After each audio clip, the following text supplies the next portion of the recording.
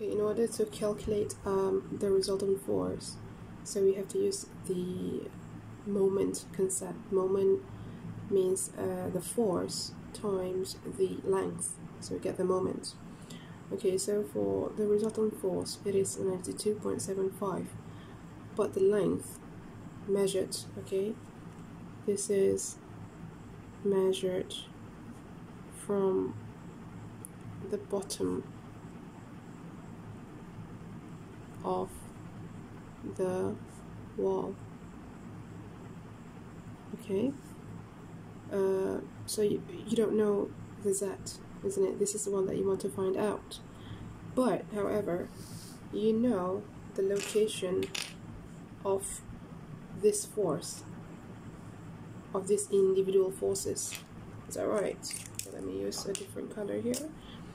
For example, for shape 1, okay, for area 1, the force is 38.01, isn't it? We calculated it just now. So we know that the force is located here at the centroid, okay, at the center of this triangle. Same goes to this force here for shape 2.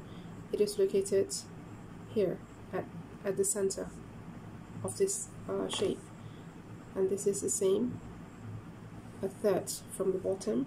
This is also the same, a third from the bottom. Okay, so what you can do is you have to do this individually. Okay, so for shape 1, the force is 38.01 times, so the resultant is 1/3 over 1/3 times the height of the triangle, which is 3. Okay,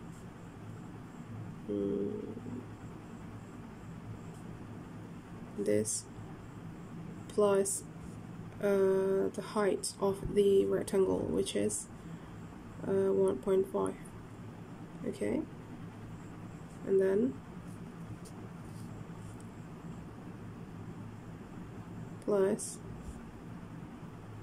38.01 for the shape 2, 38.01 times half, isn't it? So the location of the force is half from the bottom. Okay, 1.5 divided by 2. Okay, plus shape number 3, it is 1/3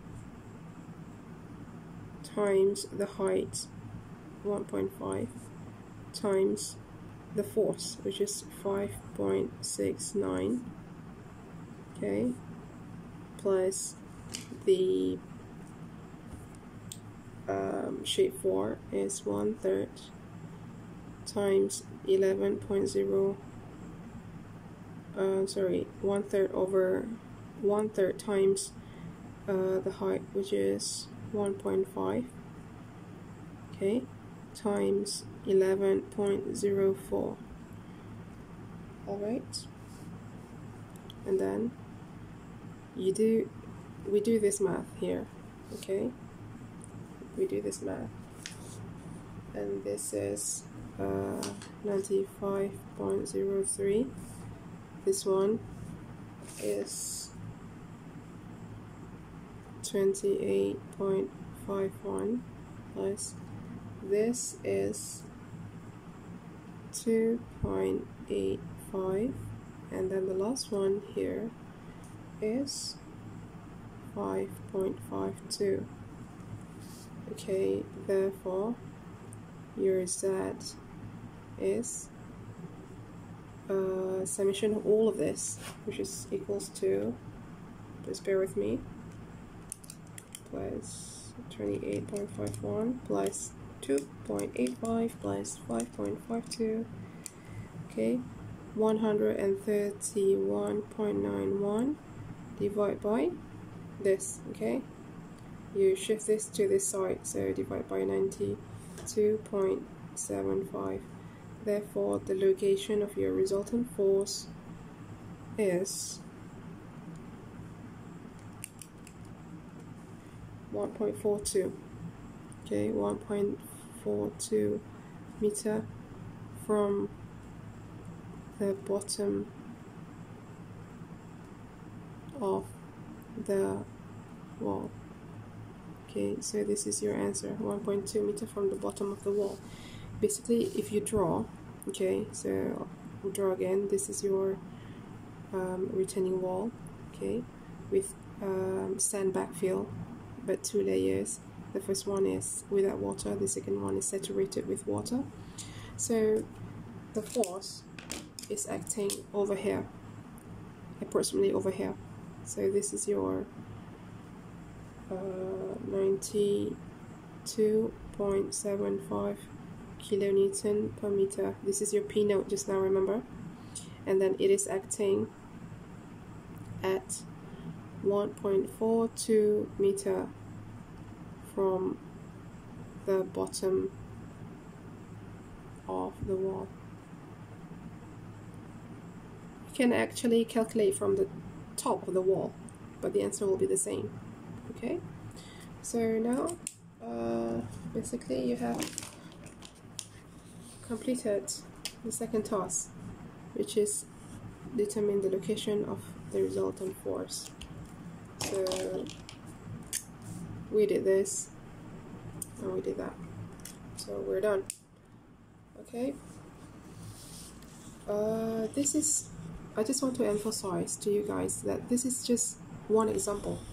Okay, in real situation, in real condition, we have so many other different cases. Okay, for example, this one, this is your simple retaining wall with sand backfill. Okay, this is sand with 2 layers. The first one is dry and the second one is saturated. Sometimes in real life you will face situation like this. You know, it can be very simple like this. For example, other cases, okay, other condition, okay, other condition, okay, you will have this retaining wall and you just have one type of soil, okay, with no groundwater. Okay, so this is case 1, condition 1. And you will also experience something like the one that we did just now. Okay, your retaining wall, and then you have groundwater. Okay, this is groundwater table, and this is, for example, sand. This is also sand. Okay, this is condition 2. Sometimes this is your retaining wall. You will also have 2 layers, but different type. This is sand, this is clay. Okay, something like this. And another case is something like this. You will have for example, sand. Okay, different types. Okay, and this is again the groundwater table. This is also sand. However, your property here is different. For example, the friction angle is different. This is 35, for example, and friction angle for the second layer is 42, for example. So this will give a different values. Okay, so this is number 3, number 4. You will also experience something like this. This is your retaining wall. Okay, and then you have groundwater table here. Okay, 2 layers of sand, for example, but you have something at the top. Okay, you have another forces at the top. We call it surcharge. Okay, so this is also different. This will also affect all the forces that you will calculate. So different types. So what we did just now is basically case close to case or condition 2. Okay, we have sand, same friction angle. Okay, So I hope that you guys will allocate some time, will spend some time, okay, peruntukkan sedikit masa untuk explore or do the calculation or exercise for different for these different conditions that I mentioned to you. All right.